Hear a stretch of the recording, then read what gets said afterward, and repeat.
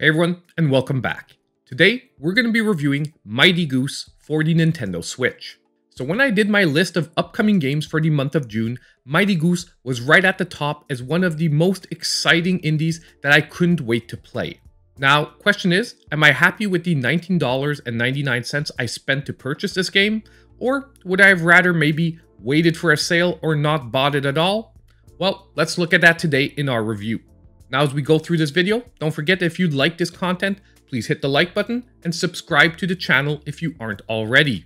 Now, Mighty Goose positions itself as a retro-styled run-and-gun shooter with fast-paced, over-the-top action and a great soundtrack. And after playing through hours of the game, I would agree with all the statements above. And if you want to sort of position yourself on series that already exist that we could compare Mighty Goose to, it almost feels like a mix of elements of Metal Slug, Gunstar Heroes, and even a storyline that is very reminiscent of the old school Battletoads series. And be prepared for a lot of references and nods to other classic action series such as Mega Man X, and even references to anime like Dragon Ball Z.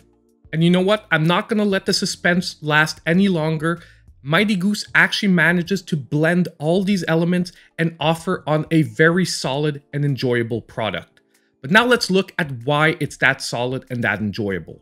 Now for the gameplay in Mighty Goose, you have the choice between moving your character either with the left joystick or using the D-pad. I personally prefer the D-pad, and you'll find out why in a couple of seconds.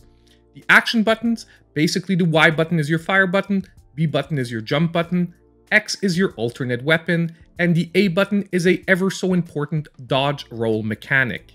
Now your main weapon at its base is a single fire weapon that will basically depend on your speed and ability to mash. It's important to also note that you can fire in all four major cardinal directions, but you can't fire at 45-degree angles, which is why I actually opted for using the D-pad rather than using a joystick. Now there are a couple of advanced mechanics that you'll eventually have to master in Mighty Goose. Number one is that when you are jumping or falling, you can fire towards the ground to actually hover above the ground.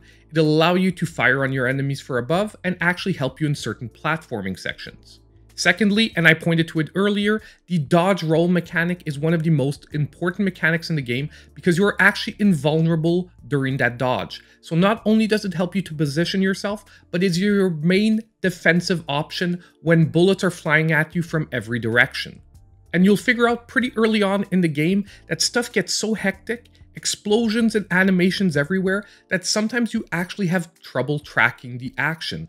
And actually getting into a flow of sometimes dodging, even if you don't actually see weapons, but more you know that most likely stuff is flying towards you, is going to become one of the most important things to develop to actually be successful and progress through the levels.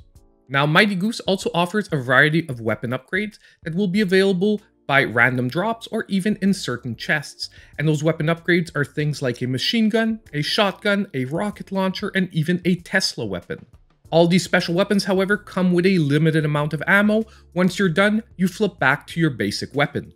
It's also important to note that melee is actually an option for Mighty Goose. When you get close enough to an enemy, he'll switch from a gun attack to a melee attack that actually will be the way with dealing with certain enemies, especially those that are equipped with shields.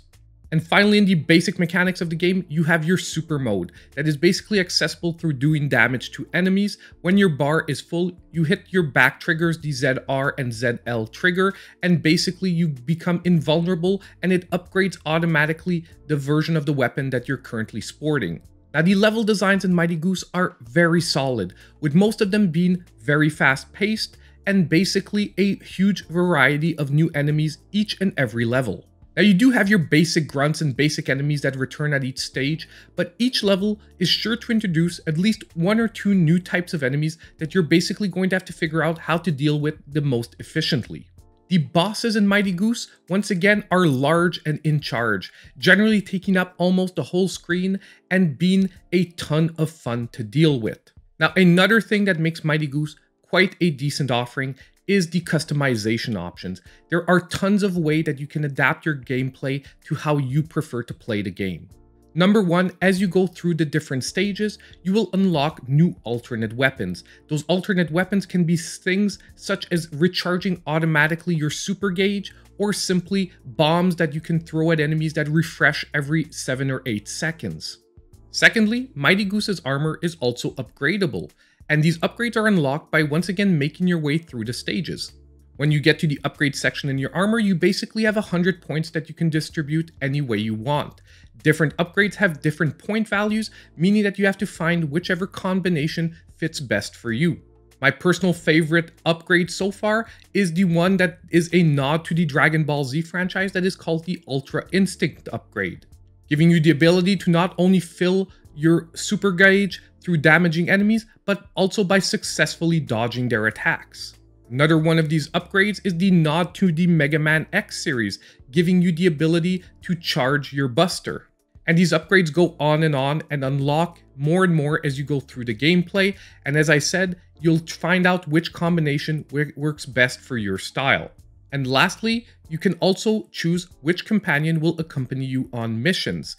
Certain companions will attack enemies for you, others will give you upgrades such as weapon upgrades randomly throughout the stages. And all these upgrades are available in between the stages in the armory section of the menu. Another interesting fact that I think is going to attract a lot of people to trying out Mighty Goose is that these run and gun games often come with a quite high difficulty level.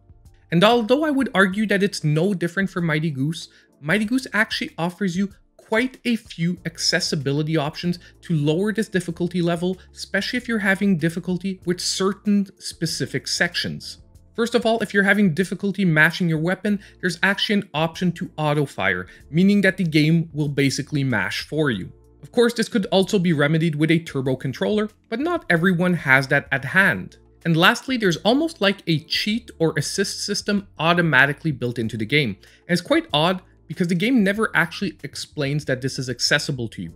But basically, as you start killing enemies, you acquire currency in the form of coins. If you hit your start button, at any point you can access an in-game shop, even mid-level, where you can purchase weapon upgrades and even vehicle upgrades. What that means is that if you're having a particular problem with a section of the stage and you're playing through it many times, eventually you will acquire quite a bit of currency. At that point, you can buy yourself a bunch of upgrades and force your way through that part of the stage. I even used it personally for one boss fight that I was having a lot of trouble with. I just bought a bunch of upgrades and basically slaughtered it. Of course, this never been explained in the game. I think they really wanted it there as an option, like I said, to assist you, but not necessarily your main way of dealing with objectives in the game. They want you to try a few times and find a tactic to play around them. Now, if you take all this and you mix it together, it makes an incredible package that delivers on tons of fun and tons of action. And on top of all this, a beautiful pixel art style, extremely responsive and crisp controls, and a really pumping soundtrack, you've got a great game on your hands. And I really love the over-the-top action moments where you have a goose head that just pops on screen squawking because you got a massive kill, or the way they slow down the action during massive action sequences so that you can really take a second to look at all the explosions and like I said, all the in-between stage cutscenes really strongly remind me of the vibe of the old school Battletoads series, with some over-the-top, really ridiculous action sequences, and your main hero always responding with one thing, a squawk.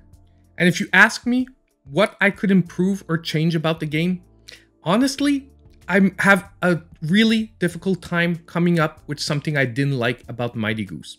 I do think that some people will dislike how hectic the action sequences become and how sometimes you'll take damage, but you'll never see what exactly caused that damage. But like I said, I think that was voluntary by the developers to really push that over-the-top action feeling. So now let's get to the verdict section on Mighty Goose. Now, if this is the first video of mine that you're watching, I don't give a numerical score. I give an overall statement that is a recommendation on whether I think you should pick up the game or not. If you want to see what all those different statements I use are, you can look down below in the description of the video. Now, a lot of you probably already see this coming, but in the case of Mighty Goose, I'm going to give this game a rating of a hidden gem. This is a top-notch game in my opinion. Would I like the price to be maybe $5 lower? Yes, I would, but nonetheless, at $20, I do not regret my choice of purchasing this game at all. I could add in that if this is your first run and gun experience and you're unsure you're gonna like that type of gameplay, you can always wait for a sale. It'll probably come along in a little bit. I'd also like to throw in there that I'm really hoping for a physical release from a company like Limited Run Games, and I will be first in line to pick up my physical copy of Mighty Goose. So that is pretty much it for my review of the game. Let me know if you picked up the game. Do you like it? Don't you? Do you agree with any of my statements or do you disagree? Let me know down below in the comments. And on the way out, just a quick reminder that if you did like this content, to please hit the like button, subscribe to the channel if you aren't already. Don't forget to hit the notification bell so you know when all my new content comes out. And as usual, I hope I'll see all of you in my next video.